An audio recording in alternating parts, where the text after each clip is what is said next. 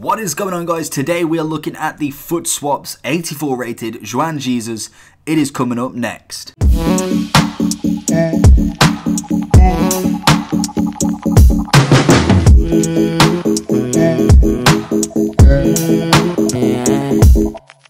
So in today's video we are having a quick look at Juan Jesus. He will cost you 6 foot swap players, and I think that's pretty reasonable in general. He is only 84 rated, but by God, this card has some really nice stats. And I thought, you know what, out of all of them I've seen this week, obviously the 80, I think it's 87 Delafeu, is it? Something like that. He looks really tasty, looks really nice, but I can't really justify doing all, I think it's 13, 14 foot swaps realistically for that card. Whereas 6 cards for this one, very easy to do.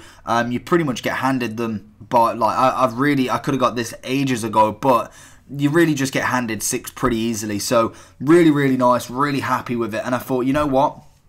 82 pace, 84 defending, and 87 physical. You can't really pass that one up, and especially in the Serie A with the Brazilian nationality, that is a really nice linkable card. So if I'm going to put a shadow chemistry on him, it puts him up to 94 pace and 92 defending. So again, you can really shoot this card up and it will become very nice. So going into some basic information on him, he has got the 2-star weak foot with 2-star skill moves.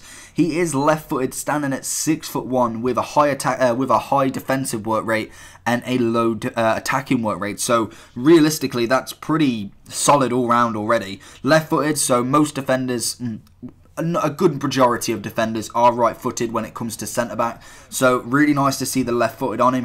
Can have him on one side, and possibly Thiago Silva. You've got Chiellini, all of them on the right-hand side. So really nice base stats there. Again, that is always just a nice little bonus there. So if I just reset the chemistry style bonus, with the 82 pace, he does have 83 acceleration and 80 sprint speed. Really nice for a defender. I think 80 plus for a defender is pretty outstanding. Obviously, defenders are, nowadays anyway, getting a little bit faster than what they were. But it's really nice to see a nice 84 card like this. Then we've got 80 crossing. Again, that's pretty irrelevant, but I just thought, you know what, throw it in there. He's got 81 reactions, 81 composure. Again, really like that.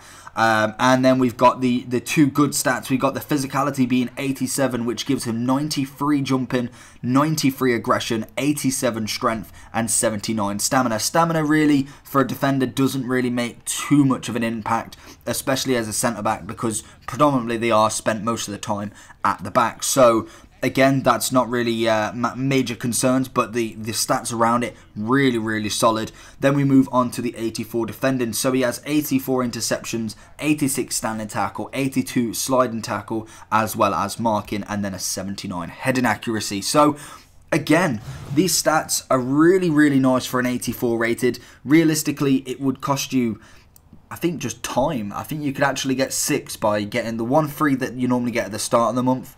And then I'm pretty sure squad battles and objectives every week. I think you could probably do it in 2 weeks with all the objectives.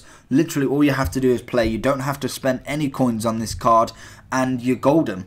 Looking at this shadow chemistry style, I think that would probably be your best bet. His physicality is really strong already, and then you can get the pace up to 94, and you can get the defending up to 92. So no 99 stats in that as well, which is, I find, is good, because you're using all of that chemistry style rather than, say, getting like a +5 instead of a +10, if you get my drift. So really nice stats there. I think he will be one of the ones that is a very underrated player for me. I think he's absolutely solid going pace-wise. I think he's very fast. He's got really good defending stats, especially if you whack that shadow on. You're pretty much getting a very high-rated centre-back for that. And then the physicality of him it's flawless. I think he's a very usable card. Very underrated in the sense that he is only 84 rated, but his card plays must be at least an 86, 87. So I definitely recommend getting this one in the foot swaps this month. I think we've got a couple of weeks left before we have to decide, or you have to decide. I've pretty much decided my fate now. So let me know down below what you think. I'm giving him an overall rating of 8.8. I think he is absolutely solid to play with. There is still a few aspects that could obviously get a little bit better. Obviously, no one's perfect, but I think this card is definitely, for the rating he is, value for foot swaps. Yeah, value for money, value for foot swaps. Yeah, we'll go with that. So let me know down below, have you used this card? I think he's a very, very good player. Let me know what you think, and let me know who else have you gone for. Is there anyone else for foot swaps you've gone for instead of this one?